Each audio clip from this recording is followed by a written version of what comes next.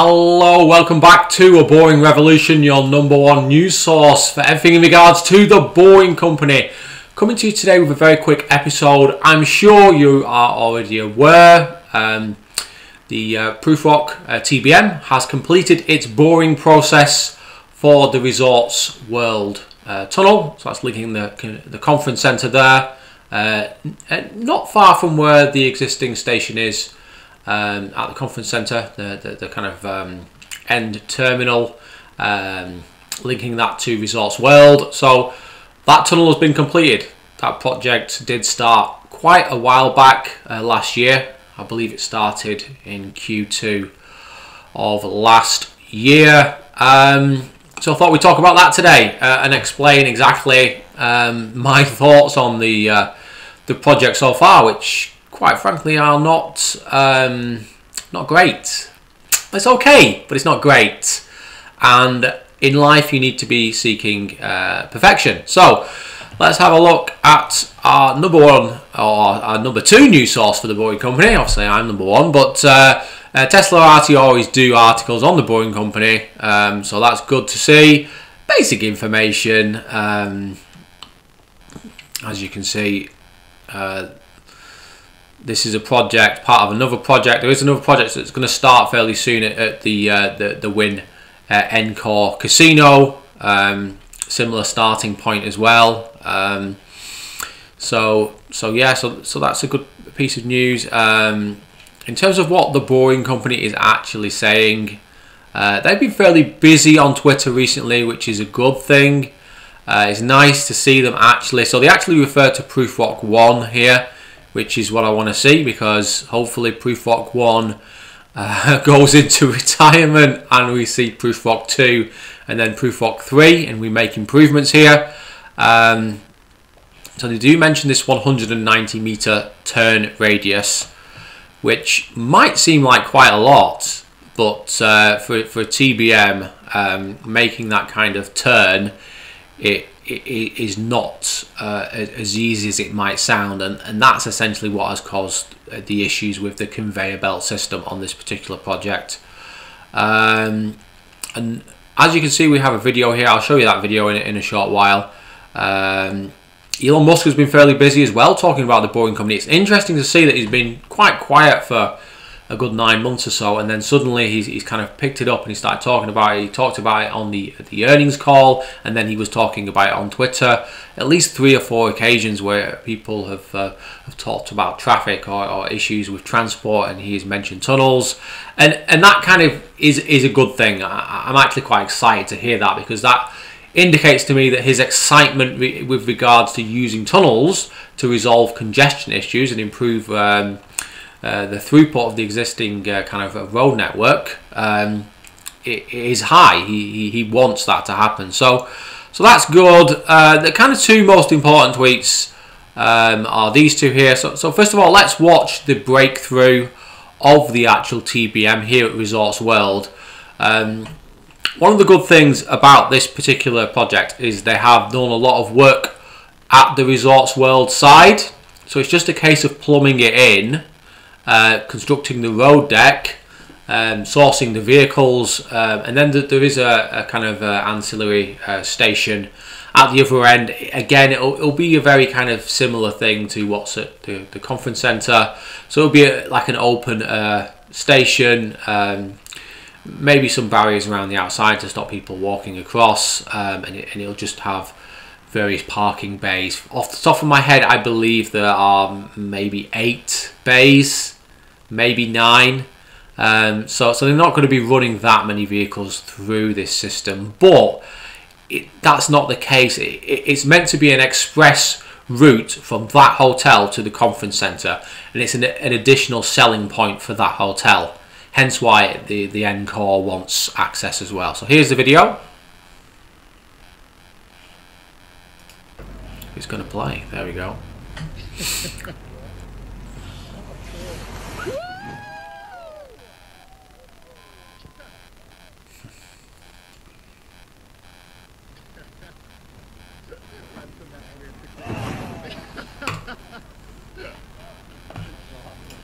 Don't get me wrong, I'm excited to see that. I just would have liked to have seen this happen in September.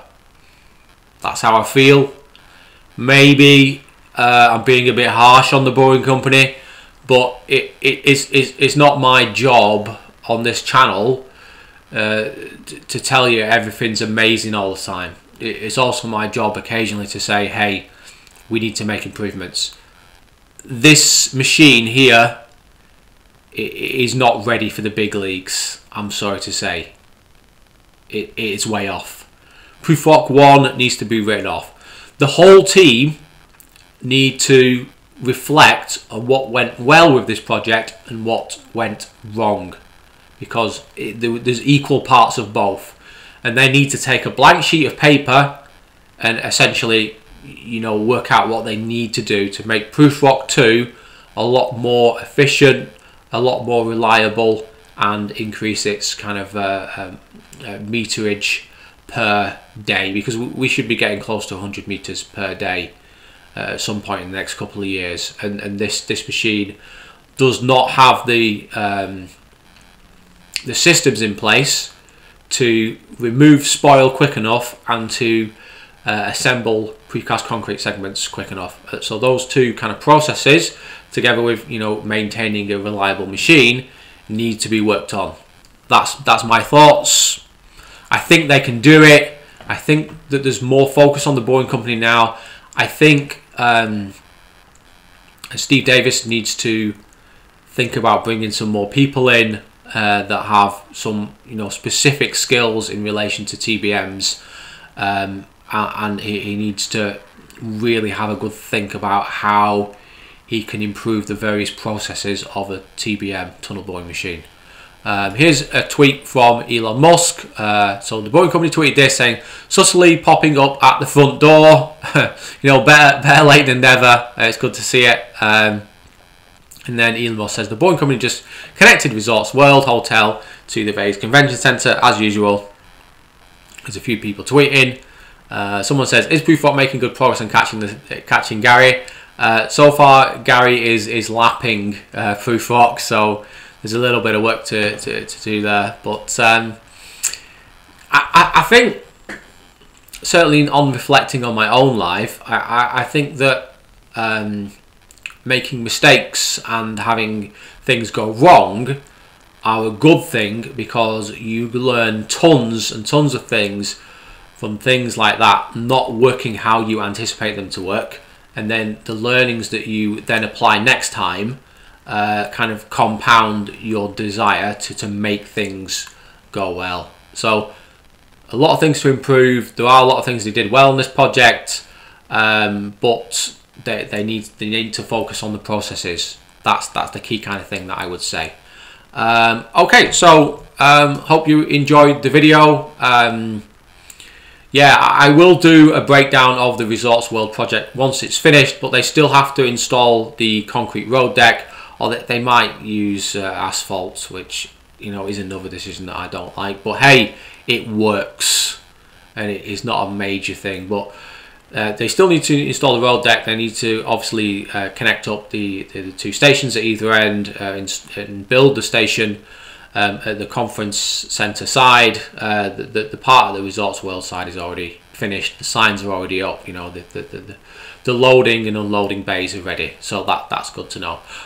Okay, thanks for joining me. Hope you enjoyed the show. Please like the video if you've not already done so. That really helps the channel. Also, if you are not a regular here, please subscribe to the video. Please hit that bell icon. It really does help me grow this channel. And yeah, I hope you all will come back for another episode. Remember, don't be boring. See you on the next one. Take care, guys, and have a great day. Goodbye.